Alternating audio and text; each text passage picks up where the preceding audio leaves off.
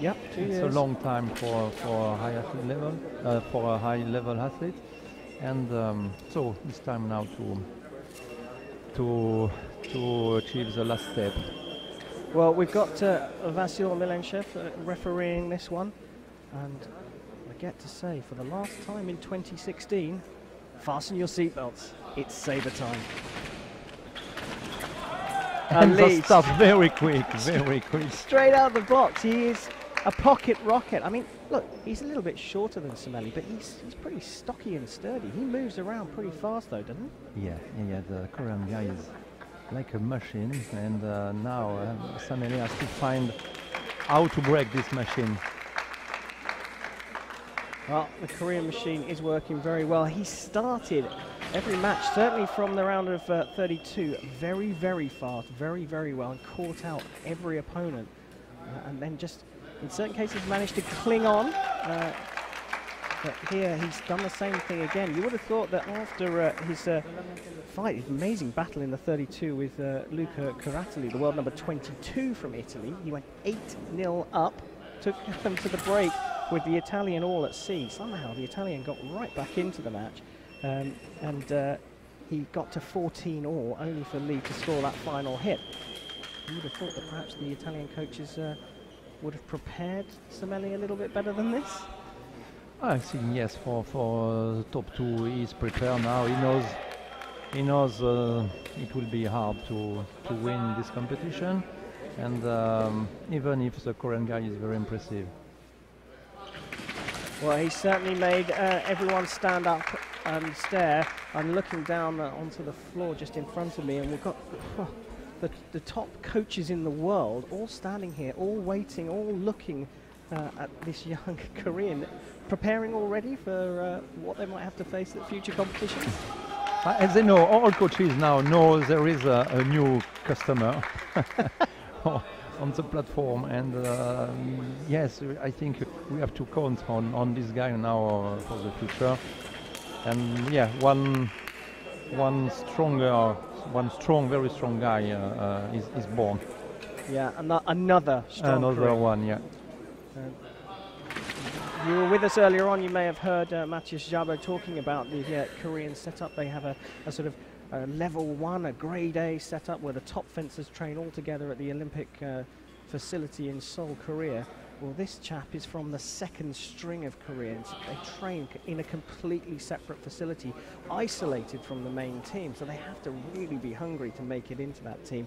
And we're going to see Vasyl Milenchev card Lee here. He started early. It's a big advantage in saber, isn't it? Yeah, this is Korean style. They are very fast, and they play on this because sometimes they start too early. Not only Lee, but all Korean guys start too early, and the referee has to be vigilant. They kind of take the cards as a sort of. They just accept that they're going to get cards because of their style of fencing? I'm sorry? They just accept that they're going to get carded because of their style of fencing. They won't change their style. They won't slow down, will they? Yeah, exactly.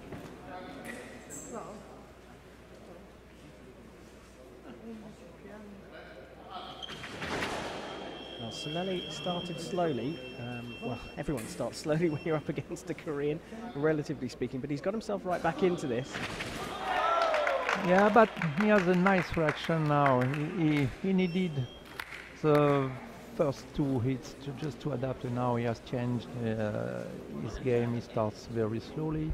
He can do some parallel riposte, and he can also switch with a good attack on preparation because he's very strong also on his legs. Yeah, he is very strong on his legs. Now, the legs are what Vasyl Milenchev there in shots looking at. He's looking at the video replay. Lee is claiming that Samele put his foot down on the piece before he landed the hit, which means the attack is over and Lee gets the point. So it's up to Vasyl Milenchev to make that decision. He's decided, in fact, Samele landed the hit at least at the same time, if not before the foot. So the foot is the defining factor for the end of the attack in saber. Both go at each other there. Samele looking for a block after his attack, but yeah, very powerful, very massive attack, and very powerful with a strong arm. Oh, and now So super parry riposte there from Lee. Yeah, it's a kind of trap because he starts very quick. He wants to make believe his opponent. He goes in simultaneous, and at the last moment he does a parry riposte. Yeah, and you saw on the replay as Lee takes us to the break at 8-5. You saw on the replay of that trap you were talking about. He stepped in, and as he was taking the parry, he was leaning right back, trying to evade the attack coming through. Yeah. Even though he got a Exactly, parry you're in right. as well. You're completely right. This is a very nice notion of distance, and probably he has repeated this action thousands and thousands times in training sessions. And yeah, now it's the right moment to set up on the piste, and that works. That works. And he followed it up. The eighth hit for the Korean was this beautiful attack. Here's the lean back and finding that parry on the replay, and then at the last moment they are very close. Yeah, But it's really well done because it's a perfect time to do. This is a 200% trap. Yeah, and clearly the director likes that hit as well, showing it time and time again. Because it's such a good feeling of distance to be able to step in, and in fact your legs are too close, but you know that you have to get your body away because that's where the target is. Yeah. That's why I repeat. The Korean guys are very nice athletes before being fencers, and they have very big, massive skills. Well, referee is going to give that to Lee. Vasil Milenchev is being asked to go and have a look at the video by Luigi Samele this time. Samele needs to find a way into this fight. Now, sometimes with the replays, they're beautiful to watch, but they start just a little bit too close to the final action, so you can't really tell too much about who started the action, because that's the key thing, right? The referee's looking to see who starts the attack. Yeah, that's why I preferred the distance before, because now you know the distance has changed, and the guys at the start are very close, and it's very difficult to know who attacks. Yeah, they brought the fences 1 meter closer together than they used to be last season, and that's making a difference to how quickly the actions happen in the middle. It's Lee that you look a little bit foolish when you make a tactical decision like that to step in and go for a parry riposte. Maybe it looks a bit daft to those unknown, but Lee had decided to try and do that first. It didn't work. He will adapt. So it's never finished because you know Samele is able not to give up. Yeah, the logical tactical circle of decisions at the moment are being correctly made by Samele. 3 in a row there. Again, Lee looking for a trap, but he goes tumbling down onto the piste, and we know that earlier on he injured his front ankle. Just a slight twist of the ankle, but maybe that's playing on his mind. Vasil Milenchev walks over and says, listen, you have to get up, we're on TV, you're showcasing your sport, we can't have you lying down, do you want the doctor or not? He says, no, I'm all right, so we get on. Yeah, no, it's okay, no problem for his ankle. Just a little recovery. You know, sometimes you don't have anything, but you need some recovery also. Of course, so to rest your mind. Okay, just a few seconds. And yeah, of course, he looks all right. He's showing the line, and he just retracts it at the last minute looking for a parry, but Samele's he's just too experienced to yeah, he's very go. experimented, and that can be the difference at the end of the match. The Korean guy seems to be now lazy. I don't know. Oh, what's the referee going to give here? No, the line is incorrect. Yeah, no point. So if you stick your arm out in fencing, we call that a line. So you must point your sword at your opponent. But as you saw on the replay there, you must keep the sword pointed at the target area. You must exactly. be threatening, as they call it. If you move it out of the way of the target area, trying to avoid your opponent's blade, you lose that right of way. That's yeah, exactly the point. what Yeah, you're completely right. The point has to stay on the target, and the opponent after has to beat on the blade to have the right to attack. And 10-10. Yeah, another attack there from Samele. Sometimes I wonder how the referees call those ones. They seem so tight, but they more often than not do. Yeah, everybody, every fencer believes to be right.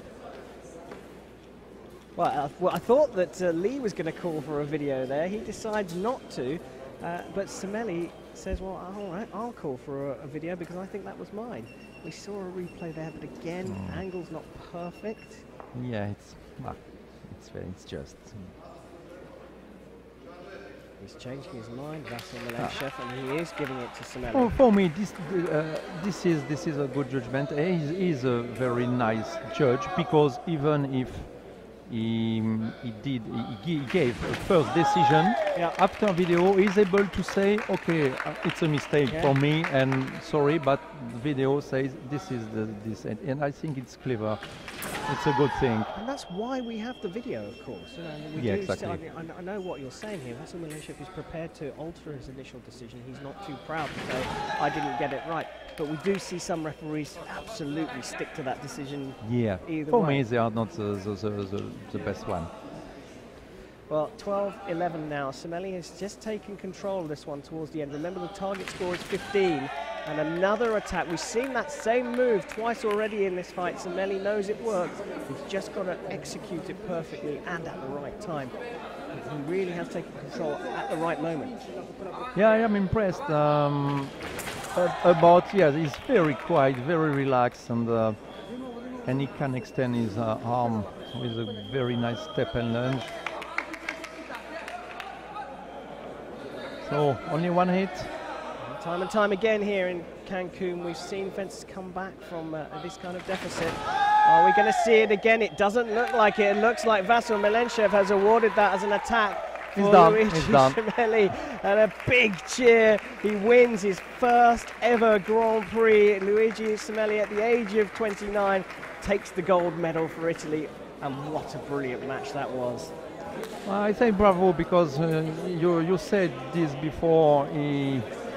He didn't win 2 years for 2 years, and today this is a proof. If you continue to work and continue to believe, you can re-win and a Grand Prix also.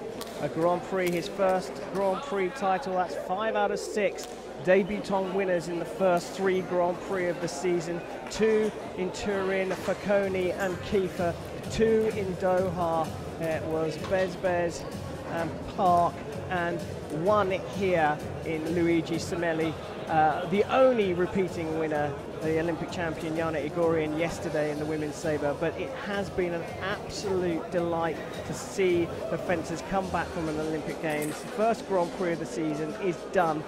All we've got is the medal presentation coming up in about 5-10 minutes time. So Pierre, I'd like to take this opportunity to thank you very much as Pierre Guichot, our sabre analyst, and we wish you a Merry Christmas. Thank you very much. It was a big pleasure for me to join you, and Merry Christmas. We'll definitely be having Pierre back. He knows his stuff when it comes to sabre. I'm Karen Bashir. You're watching a live presentation of the Cancun Grand Prix. It's the first sabre Grand Prix of the season. It's now done in terms of fencing, but we'll be back in 10 minutes with the medal presentation. Don't go far.